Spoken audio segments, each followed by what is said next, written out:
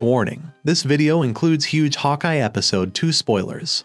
If you haven't seen the episode on Disney Plus yet, subscribe to our channel and check back later.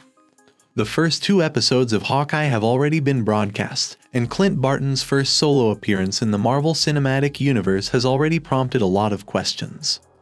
After being caught up in an explosion, Kate Bishop, played by Hailee Steinfeld, donned the Ronin costume for a brief while. However, it appears that this decision will have a significant impact on the rest of the series, as it attracts the attention of a criminal organization and places Hawkeye and Kate in the crosshairs of a mystery new character. But, towards the end of episode 2, who is that new face? In this video, we go over everything. The ending of the episode 2 of Hawkeye. Clint is purposefully kidnapped by the Tracksuit Mafia in order to resolve the matter, as they've been pursuing Kate under the false assumption that she's Ronin. Unfortunately, the young archer doesn't receive the memo and rushes in to save Clint. That results in both of them being apprehended as the tracksuits leave to find their mysterious boss, who is definitely interested in Hawkeye. Who is that mystery character? That enigmatic figure turns out to be Alaqua Cox's Echo, also known as Maya Lopez.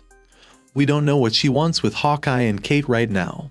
During his time as Ronin, the Avenger made a lot of enemies, and it appears that the tracksuits want vengeance for whatever he did to them. Echo was the first person to take on the Ronin persona in Marvel Comics, and she was fostered by Kingpin.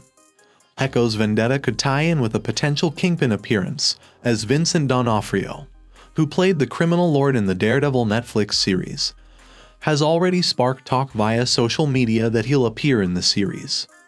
If that's the case, Echo could be unhappy that her Ronin identity was stolen. Renner told Games Radar Plus about Clint's background as Ronin. There wasn't a lot portrayed of what happened during those years. Right?